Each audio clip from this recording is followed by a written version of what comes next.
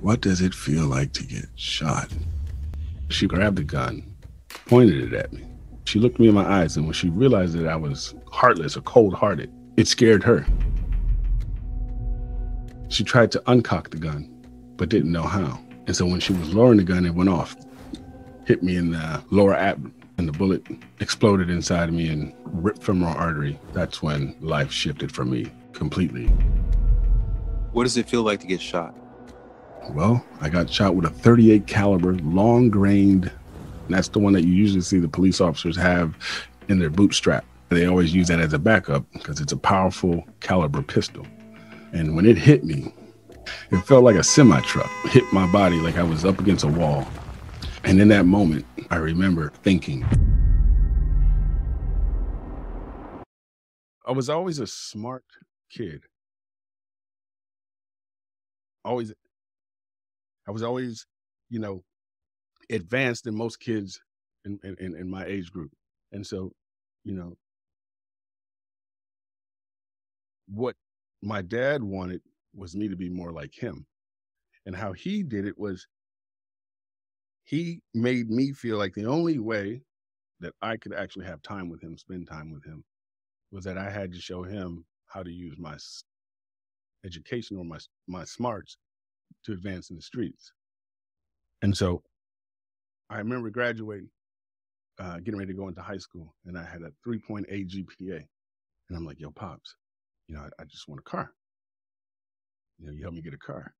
And I'll never forget this day. He looked at the report card. He ripped it in half, ripped it a few times, laughed and threw it. He's like, man, no. He said, this is how you get what you want. And I'll never forget, he came in with a half a brick or half a kilo, whatever you guys want to call it, of cocaine, and handed me my first pistol.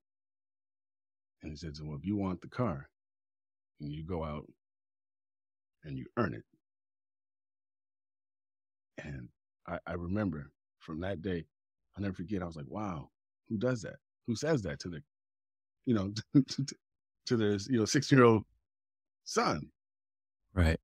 But it didn't seem abnormal to the extent that that's what all my brothers, right?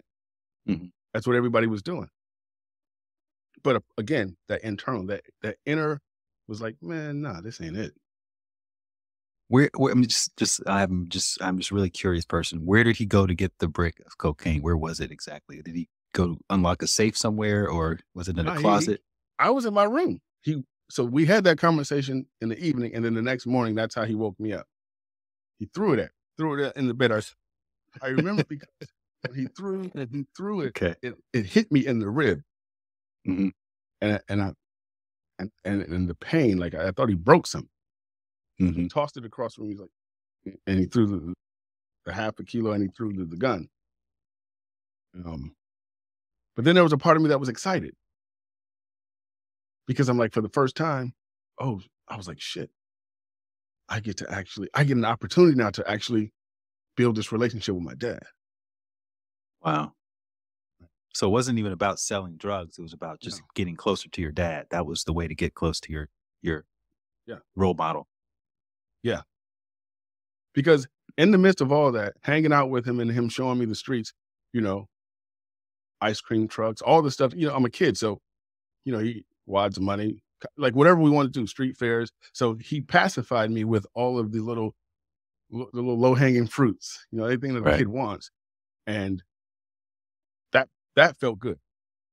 So I didn't really, make a big deal about going on the rides and the ride-alongs and all the different things, even though I saw things that didn't feel good. I seen things that would scare the average person. But I also was like, I get to be with my dad, and then all the little things that come with it. I just tune that stuff out. Did you feel competent in flipping that brick of cocaine, like how to do that and how to stay safe in doing so and all of those things? Or it's like that relationship, like that girl or that guy you always wanted. And there's a part of you where you'll tell yourself, I'll do whatever it takes to get that person. And so that relationship that I wanted with my dad, I knew that I had enough drive, enough charisma to figure it out. I knew that I had enough in me to impress him. Now, I didn't know exactly what that entailed until I had those real experiences. So you can have an idea about something. You can have an idea of how you want to approach something. But then when you hit that real experience, what it opens you up to, that's where the real shift happened, because I had to become something that I actually wasn't. Hey, so a lot of you all have been reaching out with your guest suggestions. And look, I appreciate it. I do. And to help make it easier for those guests to say yes to my invitation, I need you to subscribe to this channel. Just hit the subscribe button below, and that's literally the best way to help me get you that guest on my podcast. All right. Thank you so much for helping out, and back to the show. So what was your first step in that direction towards becoming a drug dealer? How'd you make your first sale? Well, it wasn't even my first sale. I wanted to show my dad that I was with the shits. He took me on a ride along. Which means what? A ride along where, he did his routes, stopped by his spots. He picked up his money where he, along the trail, who he sold to. And we went to a guy's house, and the guy owed him some money. And I remember my dad being upset. And in the back of my mind, I'm like, this is my moment. Right? I'm like, this is my moment. I'm going to collect from my dad. He doesn't know it yet, but I'm going to show him that I can do this. And so later on that night, I remember putting on a wig and a house coat. And I got on a bike. I had a 10-speed at the time. Whose wig did you put on? Your mom's? My grandmother's. I was staying with my dad. So I'm staying with my dad. Which he just took. Yeah. I love, my stories they're fun. You can laugh because I laugh through them. Even when I hear myself think about this stuff, you have to. Okay. Sorry. No, it's all good. So I'm living with his mom, because he never let, he never let anybody know. Nobody knew where he laid his head. He never. Okay. So I'm staying with his mom, which is my grandmother, who's deceased now. But I put on her wig, and because I just, I knew I wanted to look different. I just knew that from, watching movies and reading stories about how to just camouflage yourself or disguise yourself. So I put on the disguise, and I remember I rolled up to the house, and I had a 357, and I could see the shadows in the house. I seen people. And I remember I just pulled the trigger and let off a few shots. And in the air? No, in the house, into the house. I hit the house. I was trying to hit the shadow. And why were you trying to shoot the guy? Because you had a conversation with him already? No, that I had just heard my dad's conversation with the guy. I was there. I was standing there. He saw me, and I was in the room while they were having the conversation. But again, I'm doing it the way I think the streets work. I don't really know how this works. This is my first. Remember, you asked me how did I get there. So this was this was me seeing if this was me introducing myself to this life, seeing if I really had what it took. And you already knew how to shoot a gun, or was that your first time shooting a gun? No, I knew how to shoot a gun. Okay. All right. So you shoot into the house. I shoot into the house. The shadow moves. It just drops. I see it standing up, and then I see the shadow go hit the ground. Well, the next day, my dad gets a phone call from the guy, and he says, "Man, come get all your money. I got it." So my dad, we go. I'm excited because I know what happened, right? I know why the guy's calling. I didn't kill him, thank God. But when I get there, what happens is, tells my dad, "Hey, man, I'm sorry I got your money." And then he's like, he didn't blame my dad, but he's like, "I don't know. Somebody came." He's like, and they shot into my house. He says, and just so happened, I happened to bend over to pick my daughter up. And the bullet missed me. And then that's when, and I remember trembling in my shoes, like, damn, like I could have killed this guy. or I could have killed his daughter. And I was like, okay, rule number one, no drive-bys. One thing I won't do is just shoot randomly. I said, if it's ever going to be an instance where I have to use a gun, it's got to be face to face. Right. And so what I realized was there was two versions of this street life. That pretend, there's that pretend, Hollywood version where you see the things in the movies, and then there's that mobster life when you watch Narcos or stuff like that, where you hear how they really make moves happen. And so I had to ask myself, how serious do you want to be, Arjuna? Like, how deep do you want to go down this rabbit hole in order to have this relationship with your father? Did you ever tell him that you were the one that shot into the window? He knew it. He knew it.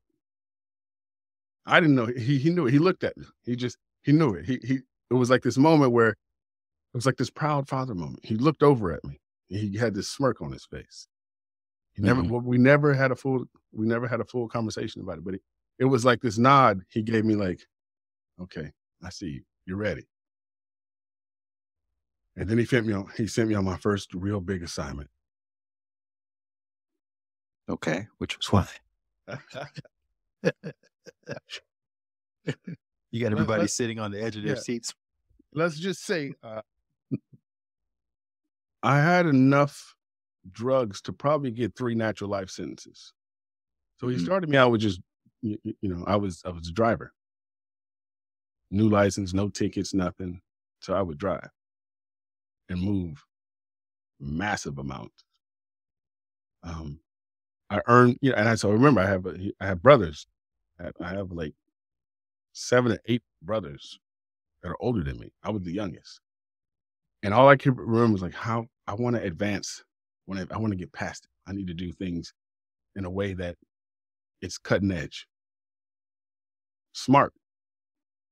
And so now what's interesting, like, is my spiritual practice started to somehow, I integrated it in this lifestyle.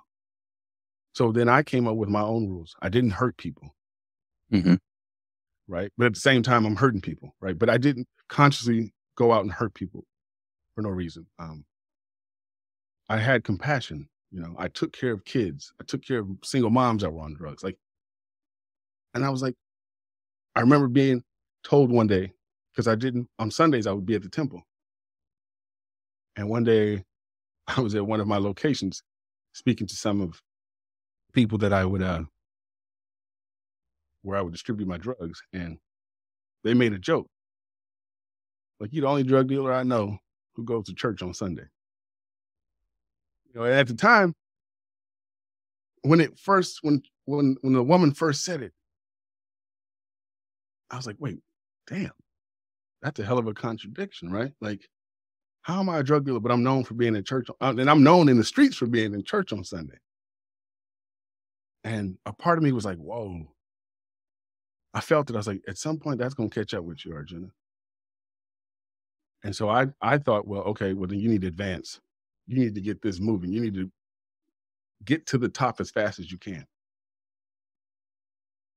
And from there. What does the top look like from that, in that scene in Detroit? Like, what do you imagine the top to be like? Are you Al Capone? Are you like, what are you aspiring to? At that time, when you say the top, there were individuals that you would see that the way they would move through the streets, it was as if they had a cape on. Right? They could go anywhere and they got respect. Like, and I used to marvel, like, how can one man control a whole neighborhood or a whole side of a town where this person is evil, corrupt, but somehow they have so much power in the streets that no one ever would challenge them. Right? I'm like, this person could be outnumbered and taken down. And I was like, man, how do I reach that? how do I get to a point where, as a solo being, you would question yourself if you decided to do anything or approach me in any way? Um, and so that's what I consider to be the top. Got it. So what did you do? Um, and so the term that we use is I just kept putting in the work. I kept showing up. And then I got to a place where what I learned was that my dad never really cared, in a sense, right? Because when you step back and you look at it, you're like, well, how could you say you love your kids, or how could you say you love your son if this is what you're teaching them, this is where you're putting them? And so that reality became real. One day, me and my dad decided to have a conversation about growing. I was like, hey, Dad, I've reached this level. I'm ready to create my own, entourage, my own group. And he was like, no, it don't work like that. You only do what you do through me. And I'm like, I know the numbers now. I see how this system works, and I've built this courage up in myself. I've built this level of mindset. So I'm like, Pops, don't work like that. You're making all the money. So I did the ultimate, what you don't do. You see it in all the movies. I went directly to the connect. How old were you? At this time, I believe I was 20. 18, somewhere 18, between 18 and 20. This is before you got shot. You got shot at 19, so it would be before that. Yes. Were you in school, high school? Did you drop out of school? Like, you were 3.8 grade point average student. What happened to that? Never dropped out of school. Kept going. I had a way about myself that I carried myself in such a debonair way, in such a very suave, I took on some of my dad's characters, very, very smooth but manipulative. And what I did was I would just go into class. The teachers understood that something was different about me. But I had a way of using my words, and I would just get my work in advance. I would tell a story. Hey, teacher, this is what's going on in my life. Da, da, da.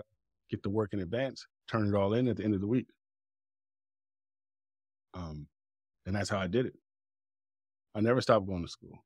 I never stopped educating myself either. Right. So you were doing the school work during the day and the street work during the day. I mixed it all up. During the day. Okay.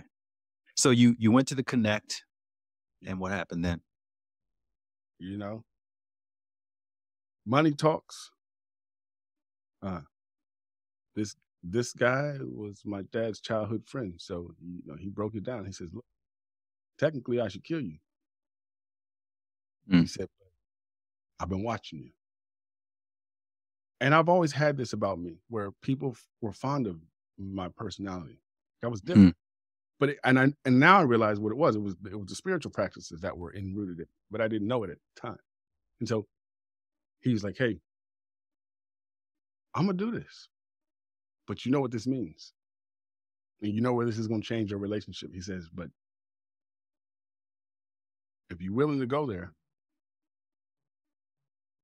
put your money on the table.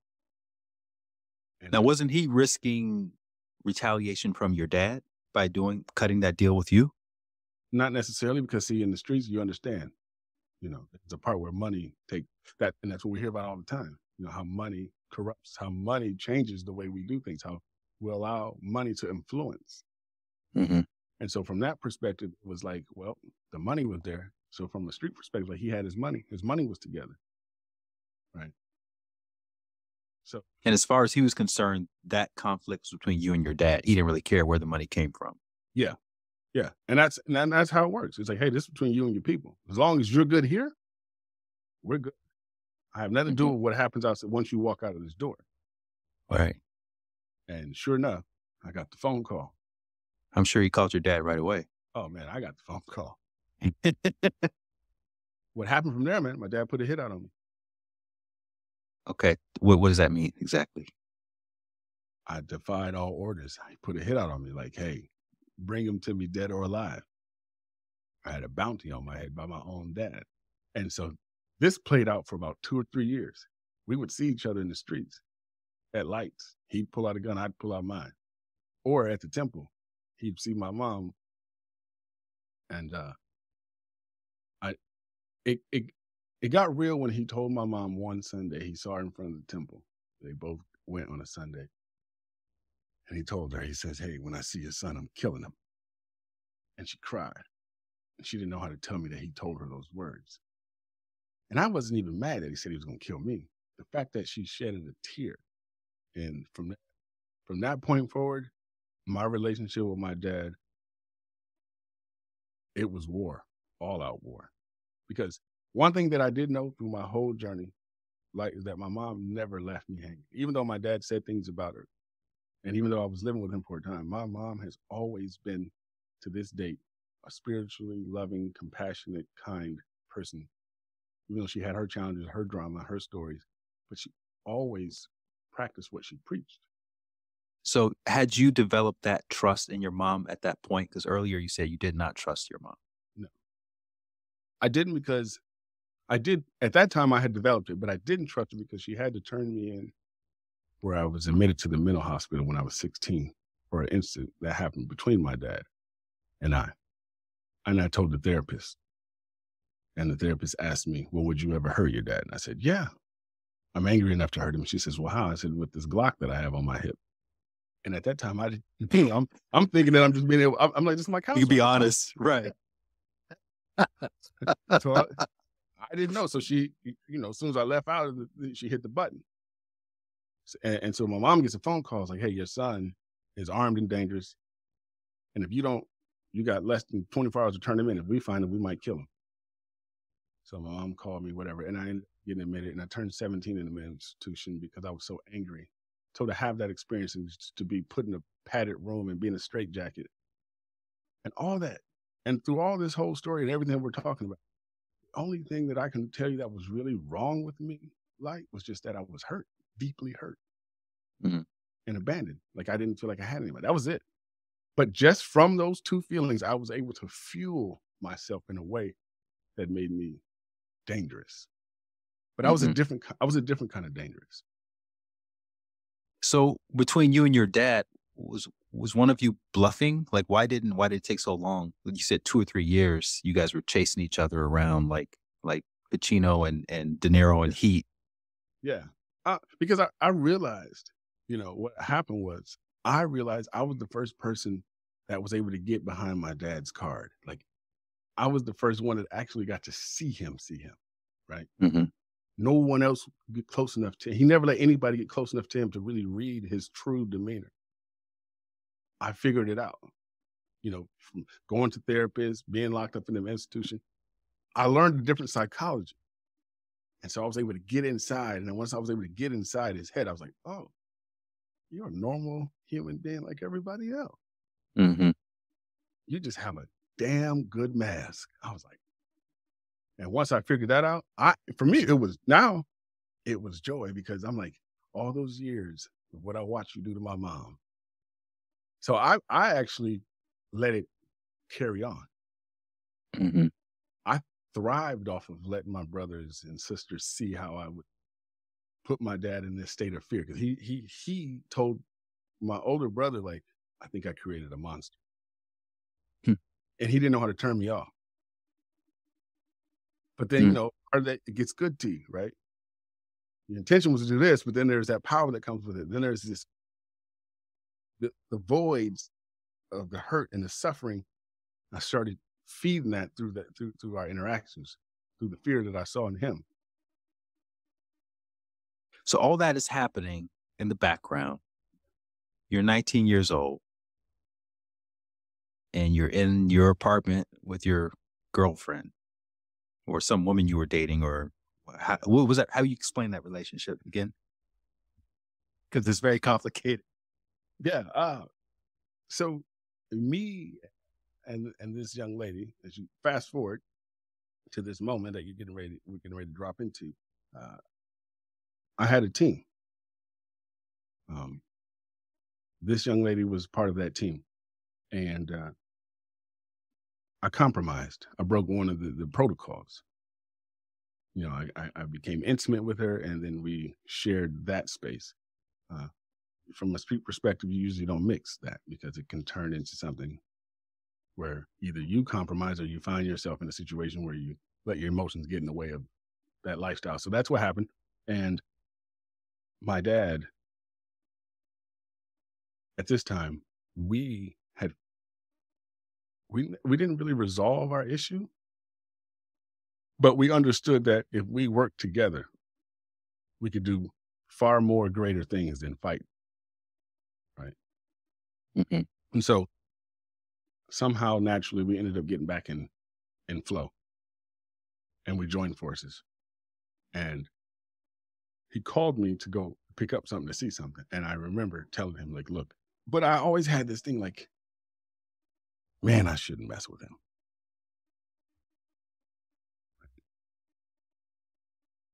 And I did. And so my dad called and he asked Mhm. to come. And I told him, I said, hey, look,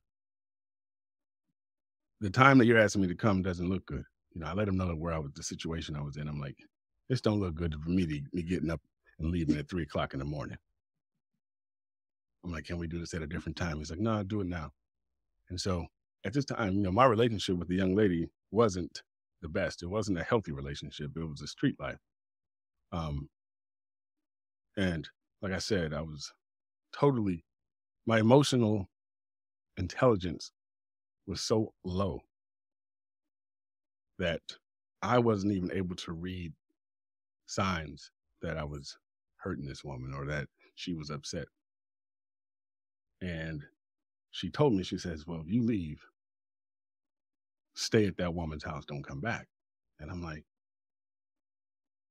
I couldn't tell her because at the level of the game I was playing, you never disclosed when you picked up or dropped because that's how people get hit, robbed, killed. And so I had to make up a story. And I was trying to tell my dad, I said, hey, I got to get back. Well, he didn't honor what I asked. And so I ended up staying out all night. Stuff wasn't ready till the next day. And so I came back. In her mind, I was out with a female. And I remember coming back and I was so excited because I was like, I got what I needed, but she's pissed. And again, I told you I was so disconnected from my own body, my own emotions, my own feelings that I didn't even register. Hers were completely irate. And she was hurt. And so we had And this is before cell phones. You couldn't text. No one was texting anybody, right? It's just you had pagers or something, I'm assuming. No, cell phones were there. Okay. This is right around that era when StarTech, we just got into the digital Okay. phone. It was the basic digital phone. Mhm. But what happened was it didn't even matter. It didn't matter. She told me if I left and didn't come back, that's what she was going to believe. And so I remember coming back into the house and she was pissed. And she started telling me how she felt. And I just looked at her. And I was like, well, look, you can think what you want to think. This is where I'm at. This is what I did. And the conversation led to another. It just shifted. And I remember her telling me, I'd kill you. And I was like, a part of me was like, shit, go ahead. Like, really? Like, I really was like, it's cool. But then another part of me was like, I didn't want to die, but I wanted to challenge it. Like I was so angry inside and so hurt that I would challenge anything. I would challenge any situation that could have taken me out. And so I told her, do what you got to do.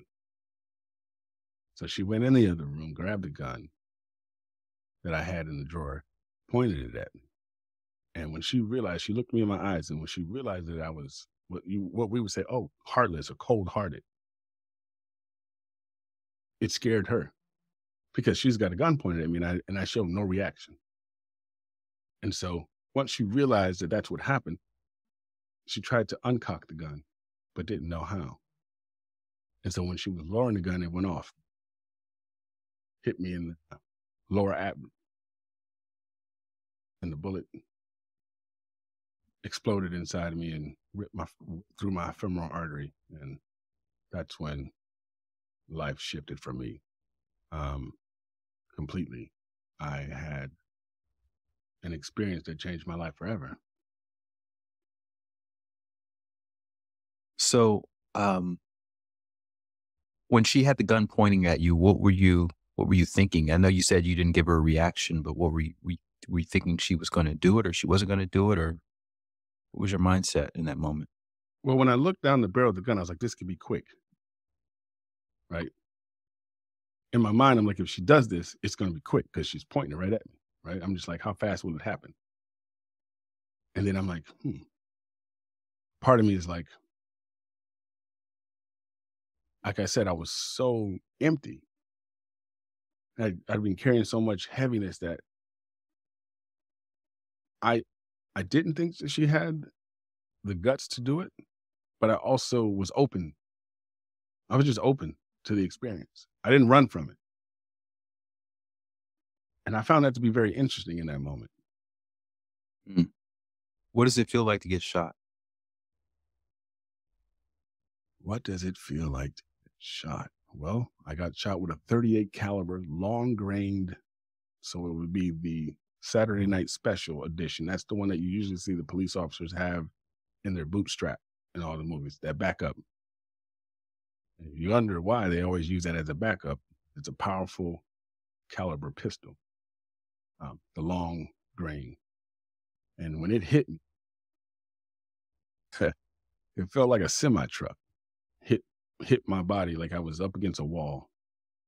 And in that moment, I remember thinking, wow, we definitely could have had a conversation about this. Okay. I was like, yeah, we could have talked about this. That was the first thought. Like when it hit me, I was just like, damn, we could have talked about this. We definitely could have worked this one out. And then I don't know why, but I saw the look and hurt in her face for the first time. And I instantly had compassion. I was like, damn. Oh. A part of my hurt, I saw it in her. So now I'm like, wait, it's starting to make sense. What's happening here? Because I can register now where I'm at through her, through the look in her eye. And she was horrified that she did what she did. Right? And so she decides to turn the gun on herself.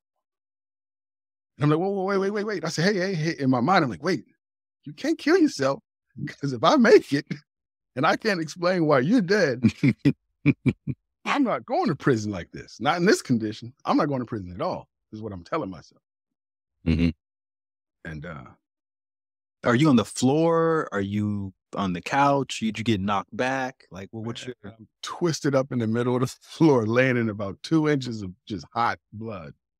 And I'm bleeding. And I knew in that moment, I said, damn, this isn't like the movies. I said, this is it. From going to school and understanding a little bit about anatomy and going to class and studying the body. And then I used to watch a lot of war movies. And I remember Private Ryan when he got hit in that artery. Mm-hmm. And so I instantly, I started thinking, I said, I can't panic. And I knew that if my panic, the heart rate goes up, I'll bleed faster. I'm in the inner city. There's no telling when the ambulance will be here. So I got to go to work on myself. And so I remember putting my finger in the hole. And to put my own finger in my own body, shit just got real. I connected. There was a connection with myself now. And I'm like, man, well, here it is. And then I just started thinking, I don't have time to cry. I don't have time to think about all the shoulda, coulda, wouldas. But I was like, all right, I need to connect. And I remember meditation. My mom would meditate. My dad would meditate. Part of the practice in the Hare Krishna movement, meditation was part of the practice. So I had my first real meditation by accident, by default, because I was trying to just calm down. So I could prolong this bleed out situation that was happening. And in that moment, I remember telling her, I said, please, just give me a minute. Step back. I'm going to close my eyes, but I'm not dead. She didn't understand that because meditation wasn't something that you heard in the streets. So when I closed my eyes, she thought I was dying. And so I remember her kept smacking me like, wake up. And I'm like, I was like, hey, step back. Like, give me a minute. I got to connect with God. I was like, I got to make some transitions here. If I'm going to go, I didn't want to go out. If I, in my mind was, if I have to die, I can't die in this space of fear, panic, or remorse, like feeling bad about myself. I said, if I'm going to go out, I need to go out in a state in a higher consciousness of all the stuff that I was taught through the Bhagavad Gita. I need to raise my vibration. I at least need to die in a God consciousness.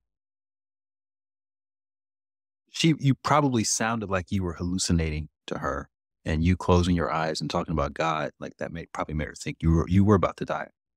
I can understand that. Something because she knew about the temple life, because I was gone every Sunday. Mm-hmm. And that's when I went into that deep state and I had the conversation with God. Mm.